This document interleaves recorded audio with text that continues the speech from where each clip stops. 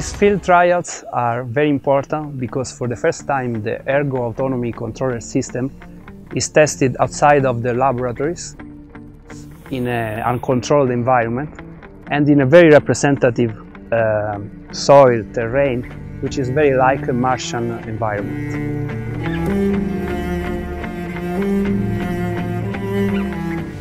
Space missions are facing new challenges, and for these challenges we need new technologies that can provide a higher level of autonomy to space robots.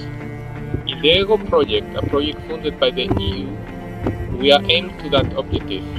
We have built a system that can be used by many different space robots that provides them with a higher level of autonomy so that they can take their own decisions to accomplish their objectives. And we are testing this system in the Morocco desert, an environment that is sufficiently representative of Mars.